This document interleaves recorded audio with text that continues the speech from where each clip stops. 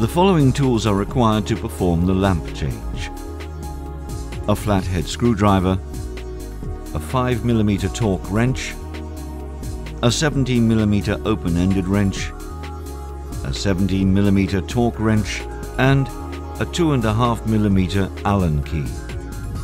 Turn off the main electrical breaker to the projector. Open the door covering the lamp house compartment.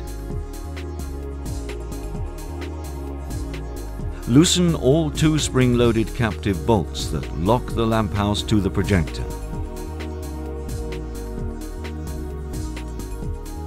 Hold the lamp house by top and bottom handles at the rear of the lamp house and pull the lamp house out of the projector. Caution, the lamp house is fairly heavy. Place the lamp house on a stable surface. Use a 5mm torque wrench or Allen key to remove the cathode bolt that is located at the rear of the lamp house. Ensure that all protective gear is currently being worn. This includes the lint-free protective gloves, the face shield, and welder's jacket.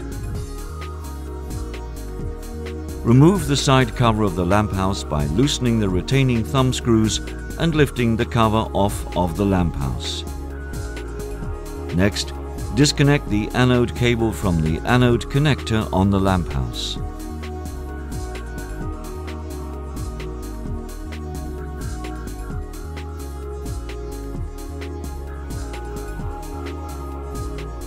Now reach into the projector and support the anode of the lamp by holding the metal anode part of the lamp.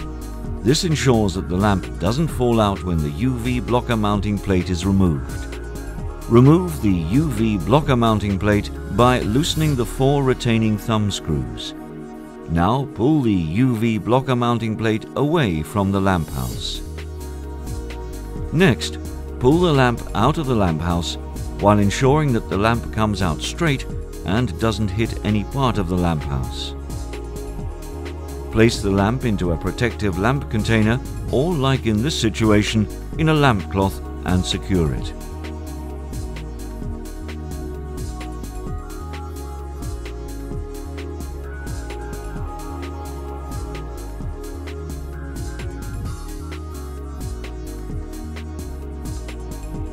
Remove the cathode adapter off of the lamp by loosening the locking screw with a 2.5mm Allen key, and then by twisting the adapter counterclockwise until the adapter comes off.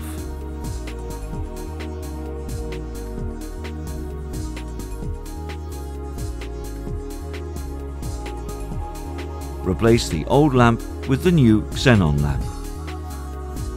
While the new lamp is still in the protective cover, attach the cathode lamp adapter to the lamp by tightening the adapter clockwise until tension is felt.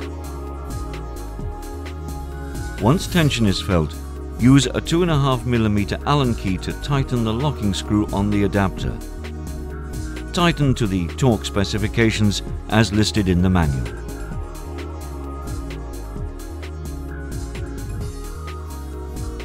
Remove the retaining straps from the protective cloth.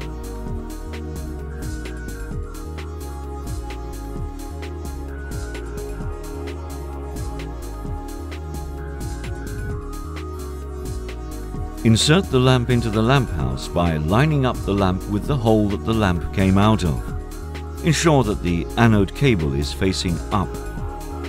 Reach through the side opening of the lamp house and support the front of the lamp with your hand while the next step is performed. Remount the UV blocker mounting plate with anode support onto the lamp house. Once the UV blocker mounting plate is on, tighten the 4 retaining locking thumb screws to secure it. Keep fingerprints off of the UV blocker during this process. Now, reconnect the cathode cable to the anode connector.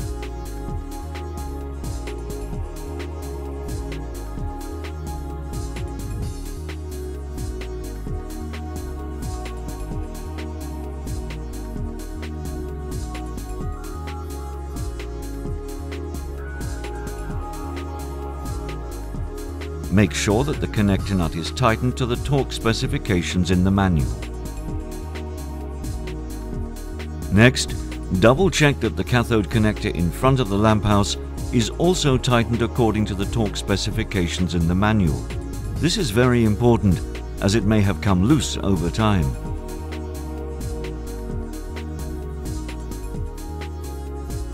Now remove the protective cloth from the lamp.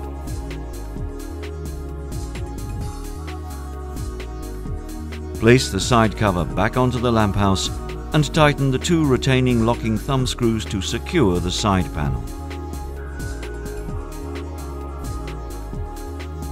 Insert the cathode bolt back into the rear of the lamp house with a 5mm torque wrench and tighten to the proper torque specifications.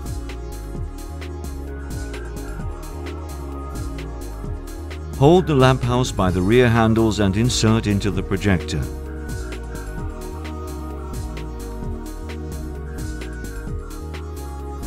Ensure the lamp house is properly seated. Tighten all two spring-loaded captive bolts that lock the lamp house to the projector.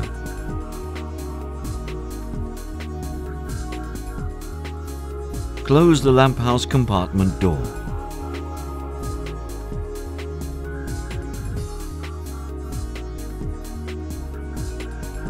Reset the lamp type and lamp hours in the communicator software. See the communicator manual for more details.